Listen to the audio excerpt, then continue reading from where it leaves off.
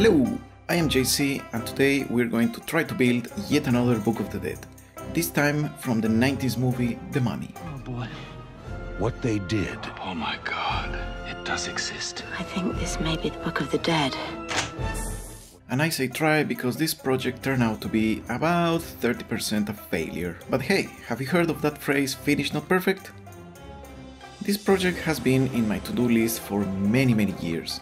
Mainly because I always thought it was kind of way too difficult to make with a reasonable amount of effort. This book had an unusual list of problems to be solved. The relatively common list of problems solved that usually go in this kind of books, which are basically all the strange decorations and runes that go in the covers. The weird part, well, the even weirder part, which is the fact that the book is completely made out of, well, stone in theory, and that the pages are not quite really sewn into the book, but rather they are using some sort of mechanical hinge, like it was some sort of door.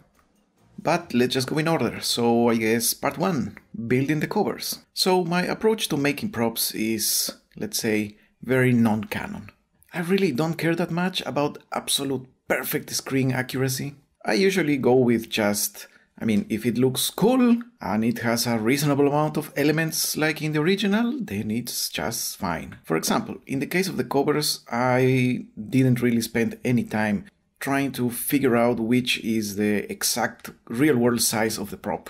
I just had several pieces of plywood that I bought for another project but never used, and they kind of look like they could make a really nice prop, so I just used them. The same goes in this part for the carvings on the covers.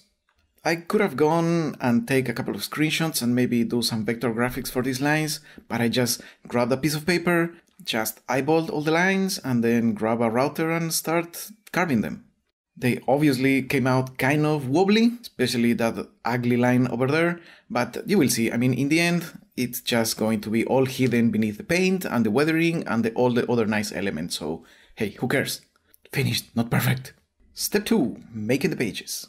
Yet another aspect of prop making in a very low or non-existent budget is, of course, recycling. Here were another couple of very thin pieces of plywood that a friend of mine was just throwing into the trash, so I just kept them for maybe a couple of years until, hey, they became useful today. You never know when interesting trash is going to become useful trash. This time, since I already had the size of the covers, I just used them as a template to make all the pages. Yes, that is my dog on the table. What's the point of life without cute animals just running around? Part 3, making the text.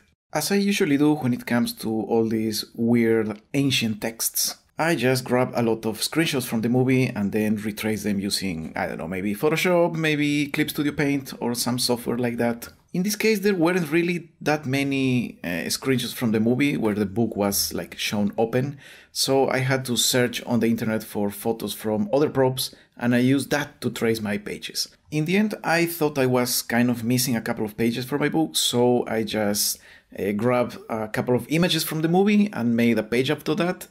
And for the rest, I went into the replica prop forum where I found a thread where they were actually making ancient Egyptian pages, so I took a couple of them.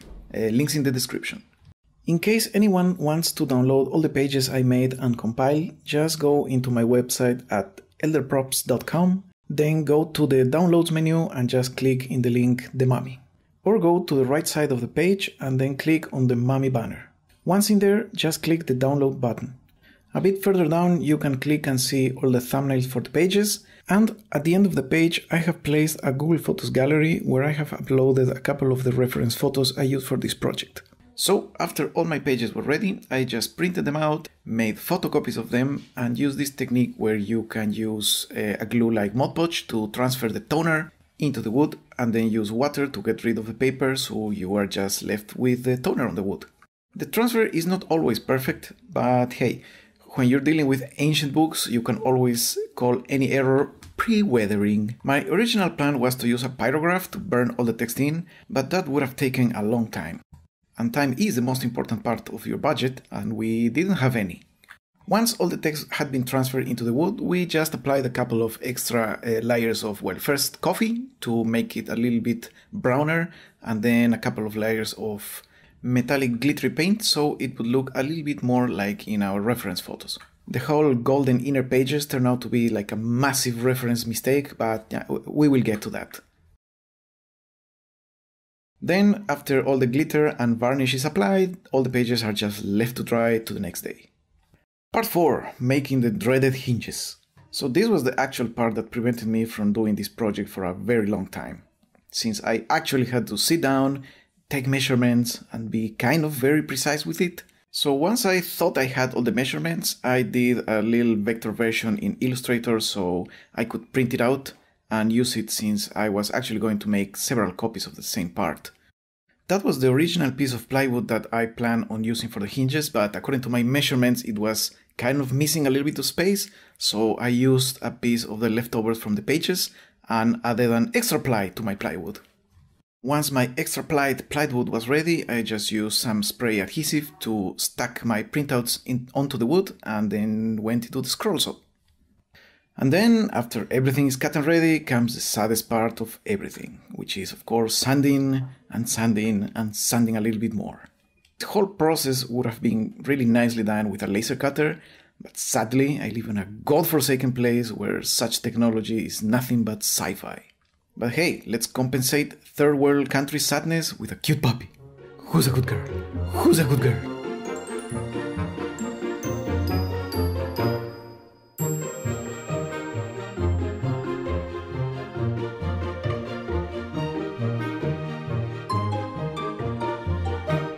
So finally everything is cut, sanded and ready, and the same annoying process is repeated for the bird hinges that go on top. Once the main shapes were cut, I used a Dremel tool to make a little curve on top, and then just a bunch of epoxy clay to make the eyes and the details on the head of every bird. I was thinking of making just one and then making molds and casting the rest out of resin, but I wasn't sure if it was going to hold the weight of all the books, and I wasn't really quite sure about my skills on mold making, so I just made the rest out of wood and epoxy clay. The other parts were relatively simple, since they were only circles or these other water drop shapes, so that was far easier to cut and sand, and yet still annoying. If we wanted to be really accurate with this prop, the hinges on the bottom part of the book actually have shapes and designs, but we just wanted a simple version, so instead we actually used a pyrograph to draw on a little texture so it would look similar to the round parts on the spine of the book. And here is our first test fitting. It's always nice to kind of see what your prop is going to look like in the future. It's useful to see it like that so you can make like last time adjustments, and it's great for morale. And then when we realized that we never actually thought of how are we going to put this whole thing together, the first idea was to use like a stick, just as a wooden cylinder, but once again the covers and the pages were kind of too heavy, so we had to go into the hardware store to get a couple of metallic parts. Luckily we found these really long screws, and we thought we'd just use a couple of nuts at the beginning and the end.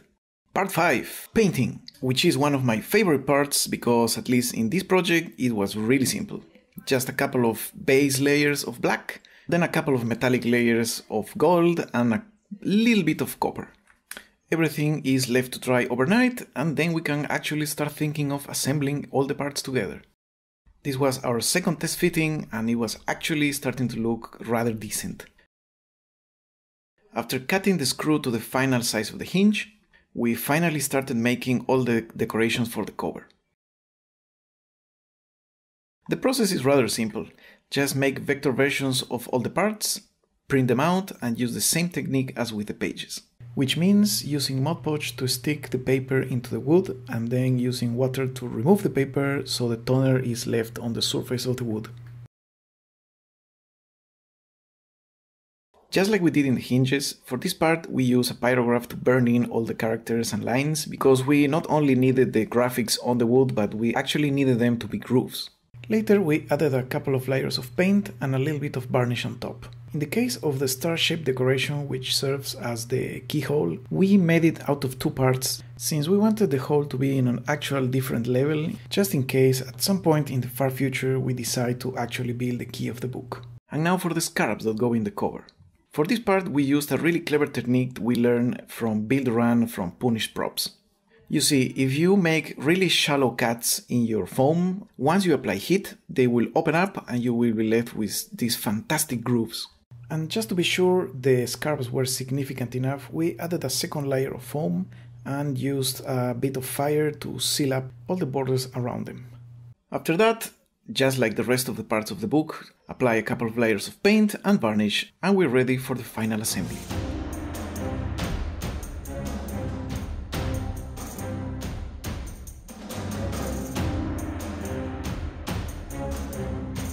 To join the pages to the hinge, we actually use a little strip of leather that went around the water drop shape parts, and then we stuck that into the wood with a little bit of super glue and a couple of tiny nails.